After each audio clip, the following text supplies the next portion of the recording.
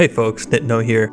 The goal of this video is to give you a good understanding of each scope in vanilla DayZ. Make sure to use the timeline feature down below to easily skip around the video by sight.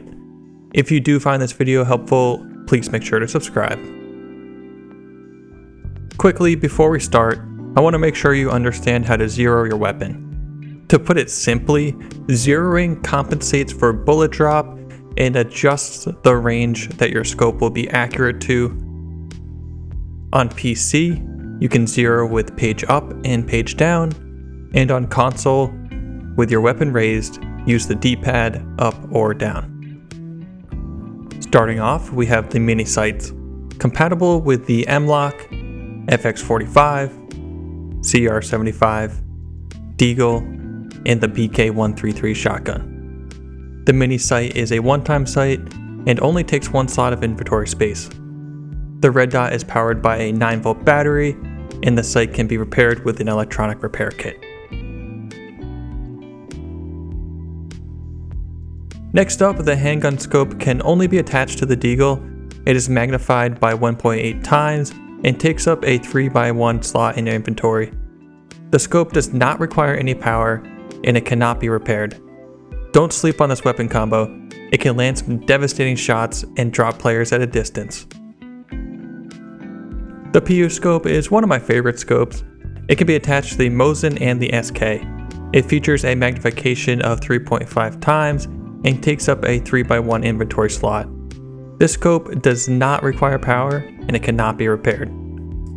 When ranging for the PU scope, as a general rule, if an enemy player's shoulders fit in the space in the horizontal lines, they are about 100 meters. If the player's shoulders fit about 1/2 of that space, it is about 200 meters. Another half of that space, and we're looking at about 300 meters. The hunting scope features a variable zoom function, allowing you to scope between 4 times and 12 times magnification. This scope takes up 4 slots in your inventory, it does not require a battery, and it cannot be repaired. This scope is my go-to for long-range sniping, and in my opinion, is the best in the game. The Kobra Sight is a one-time scope that takes up 4 slots of inventory space. It must be powered with a 9-volt battery in order to get the crosshair to display. It can be repaired with an electronic repair kit.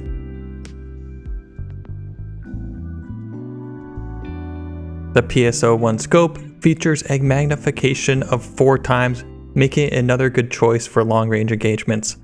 This scope takes up 6 slots of inventory space. Although it can be used without a battery, if a battery is equipped, it will allow you to illuminate the scope. You can also repair the scope with an electronic repair kit. The PSO-1 allows for toggling between the scope and the iron sights. The PSO-1 features a built-in rangefinder. If the target fits between the crosshair and the vertical line, they are about 100 meters.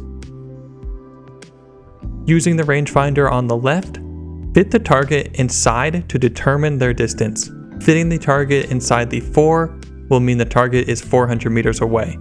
Zero your weapon for 400 meters, and your shot should land on target.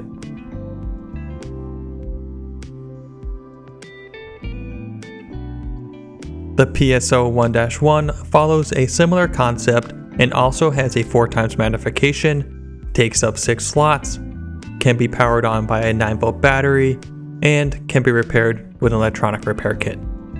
The built-in rangefinder looks different than the PSO-1, but it works similarly. Fit the target inside the 1 for 100 meters, halfway for 150 meters, and 2 for 200 meters. Set your zeroing for the corresponding distance, and your shot should be accurate. The P187-L scope is a 2.8 times scope.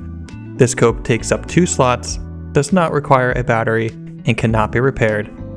This scope is currently locked at 200 meters when zoomed in. Using page up and down does not work. In order to accurately hit your target at 100 meters, aim for the lower chest. To hit a target at 200 meters, you can aim directly with your crosshairs.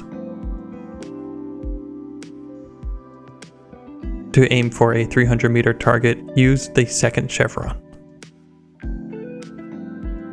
The 1PN51 scope is a night vision scope with a 3.5 times magnification. The scope takes up a whopping 12 slots of inventory space.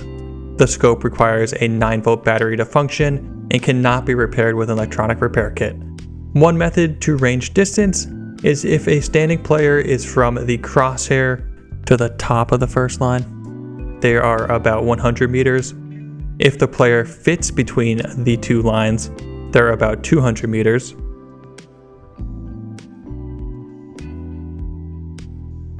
If a player is about the height of the bottom line, they are 300 meters.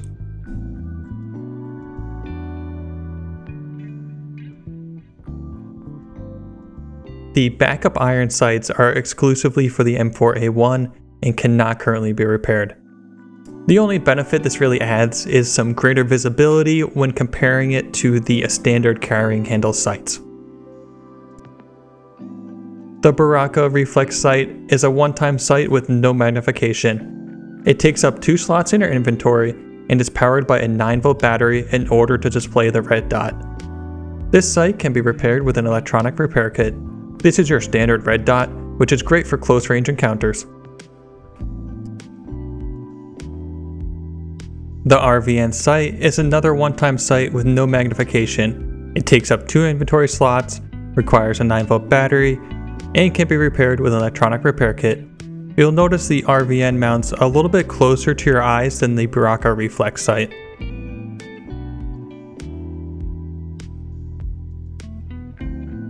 The Combat Sight is our last one-time scope with no magnification. It takes up 2 inventory slots, requires a 9-volt battery, and can be repaired with an electronic repair kit.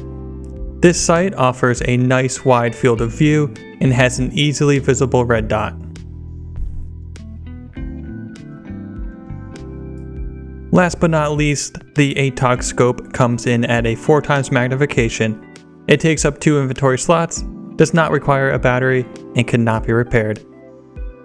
You can use your target's shoulders to range find. For example, if the shoulders fit within the crosshair, it will be 100 meters.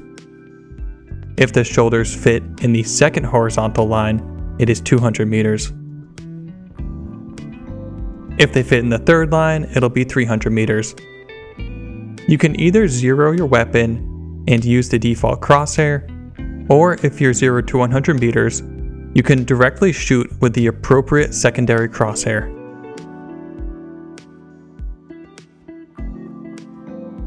If you found this video helpful in any way, please consider subscribing to the channel and dropping a like. As always, have fun in DayZ, take it easy, peace.